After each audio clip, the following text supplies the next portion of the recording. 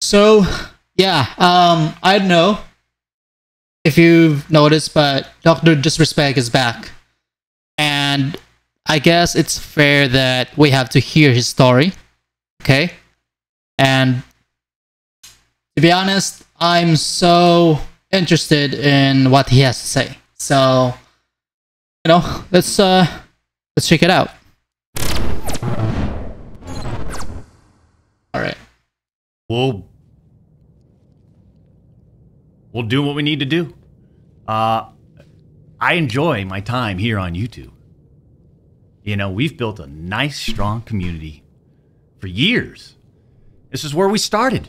16 years ago? 2008, I think. You know? I like my time here. And I like the community. We've got the best, realest gaming community, right? The Champions Club. And we've built it on this platform, and if there's an opportunity to reapply for partnership, and there's a date that's been presented to us, then I'm going to take it. In the meantime, like we always done, we've always stayed in our lane. We'll stay in our lane and continue to just put on a show. You know?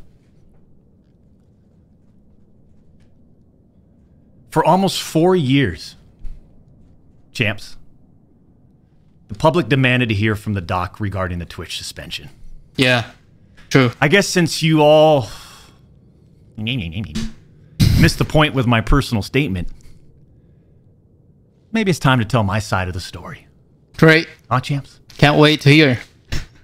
You see, there was a lawsuit pending, and as part of that arbitration, all parties were not allowed to speak publicly about the case. I respected those rules. My lawsuit against Twitch was eventually resolved, as you all know. But even then, as part of the settlement, all parties were still prohibited from speaking publicly about the case or the settlement. However, if one side violated that confidentiality, then the other side could respond. And again, champs, again, I respected all the confidential obligations. But apparently Twitch's own disgruntled employees didn't feel the need to abide by those same obligations. Fuck that. True. Cody Connors, ex-Twitch employee, wasn't even involved, leaks Twitch's reported reason. Years later, Cody, why do this? What was the point? This was settled professionally. And you, knowing how black and white the internet is, you decided, you fucking rat, to leak the reported reason Twitch banned me in 2020. I mean, for what? Cody, why? Did you not know the repercussions from spewing lies about the two-time? Did you not know the repercussions of accusing me, Cody Connors?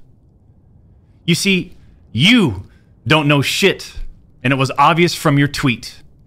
You didn't have any firsthand knowledge of my dispute with Twitch. You said that I got banned from Twitch because I was sexting a minor through Whisper's messages? Do you even know what the legal definition of sexting is? I do. And yeah, I used Twitch's Whispers, but trust me, I wasn't sexting anyone. You also said the word minor, Cody. I even made sure that word was emphasized in my statement, edited, etc., just to make sure these so-called journalists would pick up on it. And boy, oh boy, did they ever, champs. When you and all these so-called journalists, Cody, fired off your tweets, did any of you consider that the Twitch user may have been over the legal age of consent at the time of the messages? You didn't. Neither did any of these journalists, and neither did Twitch at the time of the ban. You also tried to tell the world that I was trying to meet up with this user at TwitchCon, but you're wrong. Let's set the record straight. I never intended to meet this user ever. We never made plans to meet at TwitchCon or anywhere else. And in fact, we never met in person ever. Your bullshit accusations gave false courage to other former Twitch employees to make shit up as well. I suspect all of you sort of planned and coordinated this attack. These big-time publications, these journalists, these various outlets are sort of just gossip channels now. Don't you think, champs? They act like they're just gossip channels now, without any real journalism and real research happening. They report on all this based on leaks from 2 former Twitch employees, one of whom was supposedly on the trust and safety team. Mm-hmm. If these anonymous sources worked on the trust and safety team at the time of my Twitch suspension in 2020, then you would hope they would tell the truth. But apparently that's just too much to ask. If these former trust and safety team members, and by the way, I know exactly who they are, actually had firsthand knowledge, then what they conveniently left out is, 1, Twitch's trust and safety team, the same employees that decided to ban me, internally admitted that the whisper messages were not sexting. And 2, Oh man, so Twitch is really unfair. It's really obvious that they're really unfair on Doc's case. Yeah, that's why he called it Purple Snake, because they didn't do any investigation, a deep dive investigation, why, if this case is really true and if it really happened. They don't really bother to, do a decency or an investigation on this matter, but they just close their eyes, throw a dart in the dark, and hope for the best that they can kick out Doc on Twitch without any further reason. I don't know. It's really unfair. But Twitch's trust and safety team, the same employees that decided to ban me, internally acknowledged that the whispers did not constitute child sexual abuse material CSAM. I'll say it again. Neither I nor the Twitch user exchanged any sexual graphic messages or images. Cody Connors and these other anonymous sources are trying to paint a picture that I was exchanging sexually explicit messages and photos with this Twitch user. That never happened. I even used the word inappropriate, purposely. And look at how it's defined by everyone, champs. Huh? Including these defaming articles. I'm sorry, but mutual bantering with inappropriate jokes taken out of context should have never led to me getting banned from Twitch in the first place. I mean, how would each of you look if all of your private DMs, your text messages, your chats were looked at, dissected, and taken out of context by someone who's deliberately trying to find something inappropriate in those words? Yeah, that's the media. And this is not a situation where a victim publicly accuses someone of wrongdoing. That never happened here. We're talking about allegations that Twitch made against me as a half-baked reason for justifying their actions of suspending and shutting down my channel. Allegations that Twitch made without even a legal analysis of whether the whisper messages were legal. You see, I engage with my community. I engage with other streamers. And through Twitch Whispers, I communicate with Twitch users. Conversations that consisted of a variety of playing games and gaming politics, content creation, random stuff. This was the extent of my whispers with this Twitch user. On June 21st, 2020, my ex-Twitch partner manager learns that I exchanged whispers with the Twitch user. And I say ex-partner manager because for years, this guy didn't do anything for me, my community, or my channel. For years. I'm talking no front page love. You're talking about the face of the platform, right? Literally. The face of the platform. And I know Champions Club remembers this. We got zero front page love on the website. It was never on my channel. He didn't follow me on Twitter. He wouldn't even inform us about Twitch rival tournaments. We're talking about the 2-time Twitch rival tournament. Oh, I'm sorry. Would you want to play in it? We got zero support from this guy. And it was just so obvious that he carried a grudge against the 2-time. So after we signed with Twitch in 2019, we asked for a new partner manager. And just a few months later, that ex-Twitch partner manager is directly involved with getting me banned. Coincidence? Damn. His manager has collaborated to get him banned. Damn. The Twitch user tells the ex-Twitch partner manager that they do not want to report anything to Twitch. I'll repeat that sentence one more time just in case anybody missed that one. Okay. The Twitch user tells this ex-Twitch partner manager that they do not want to report anything to Twitch. But this ex-Twitch partner manager encourages the user and even directs them to file a report directly with Twitch, even though the user told him clearly that we never physically met anywhere and that no photographs were exchanged. On June 24th, 2020, Twitch's Special Operations Team receives and reviews the user's report. They find no issues and determine that it did not warrant any further escalation to Twitch's law enforcement response team. God damn. Damn, bro. Shit. How toxic Twitch is. Damn. That would have been the end. That should have been the end. Yeah. But that partner manager, oh boy, did he had it out. He had it out for the 2-time. Let's grind it to kick him out. He finds out that no further action will be taken, so what does he do? He personally escalates the report to a friend on the Twitch's LER team. The LER team, remember, that's the Twitch's law enforcement response team. He escalates the report to a friend on Twitch's LER team.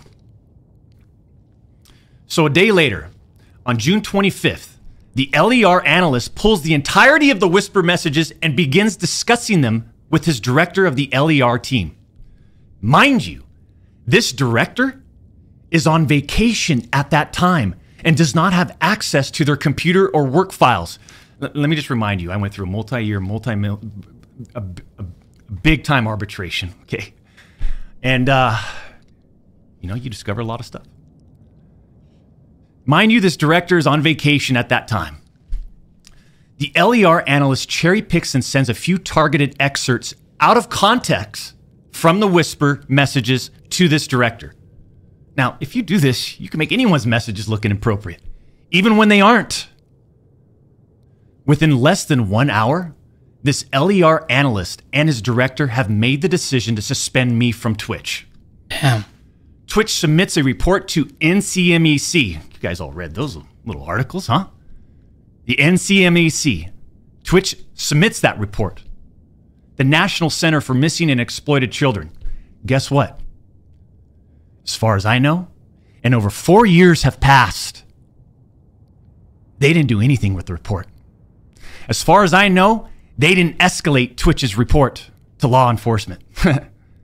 Mind you, the same people that made this decision admit internally that the messages did not constitute sexting. Exactly. The same people that made this decision at Twitch admit internally that the messages did not warrant any child sexual abuse material charge.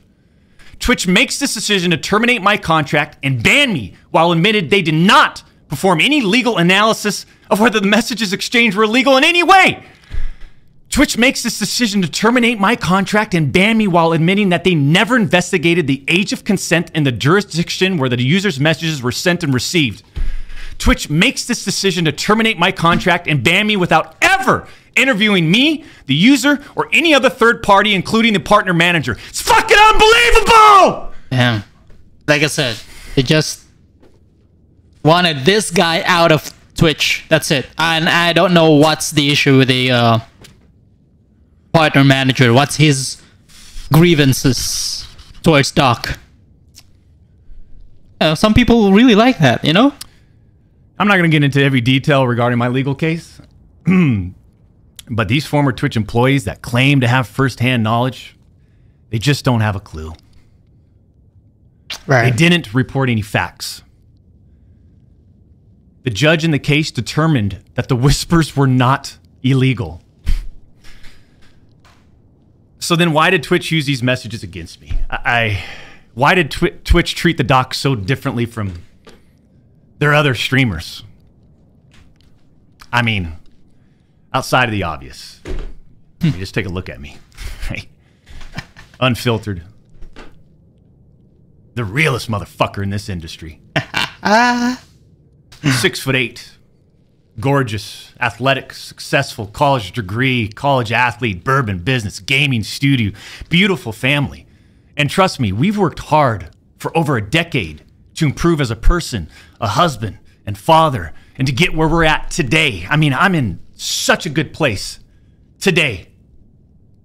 And all these people, they all act like they're just so perfect. I'm not perfect.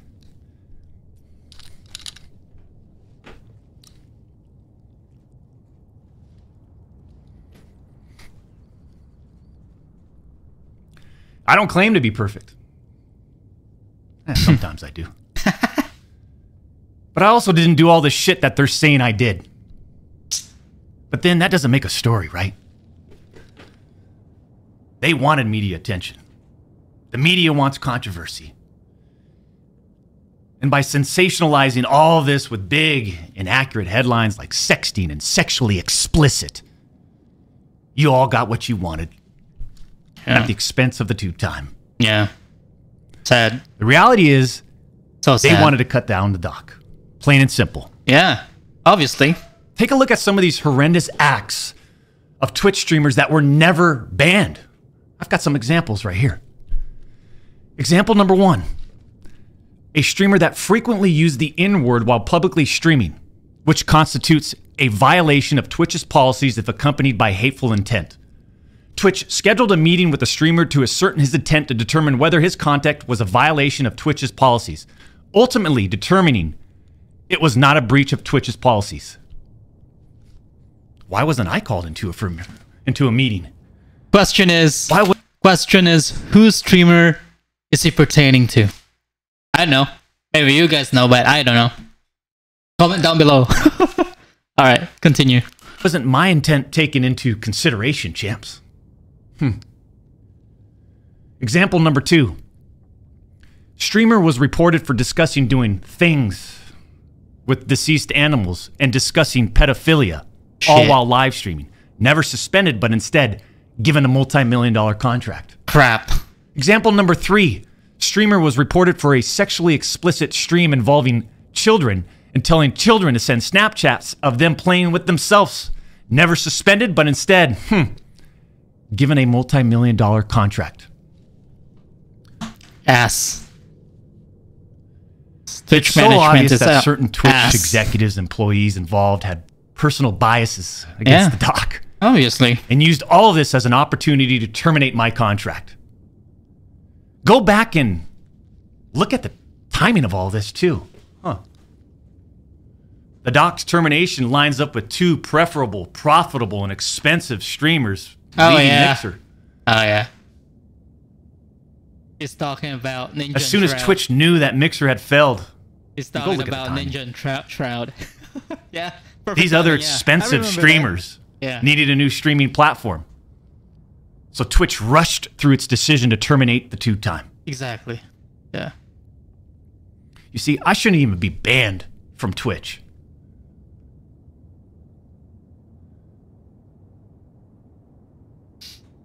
It has affected us on so many levels. Shroud and Ninja. Back in 2020 and now in 2024.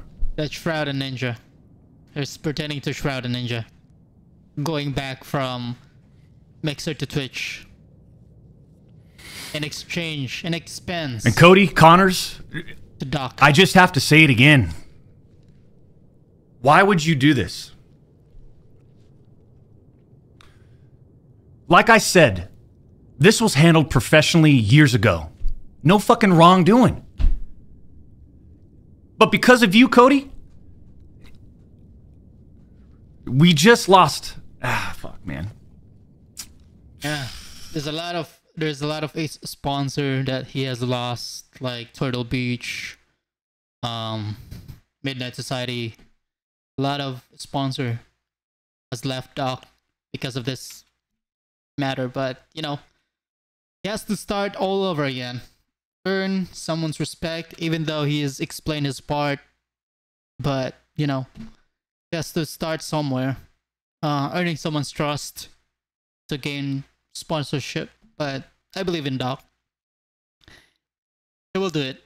You know, it takes time. It takes time, but it will come out off the top. So, yeah, pretty nuts. Pretty nuts. Unfortunately, we have to lay off people from Midnight Society. Yeah. Right. Because of you, Cody.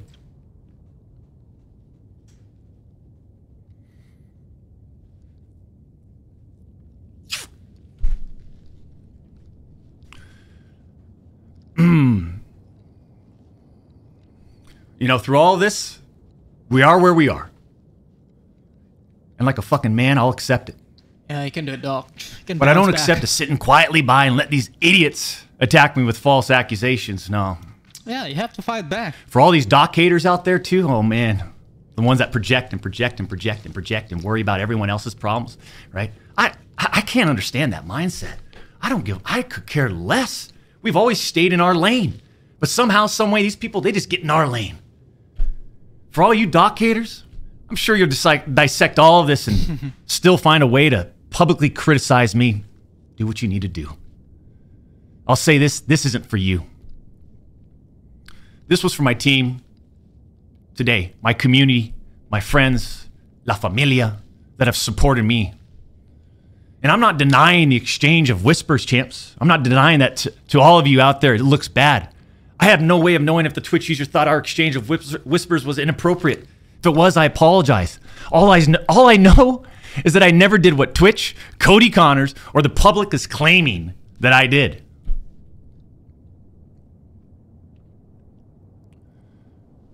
I believe That's you, it. Doc. I believe you. Yep. I'm not saying anything more about any of this, right?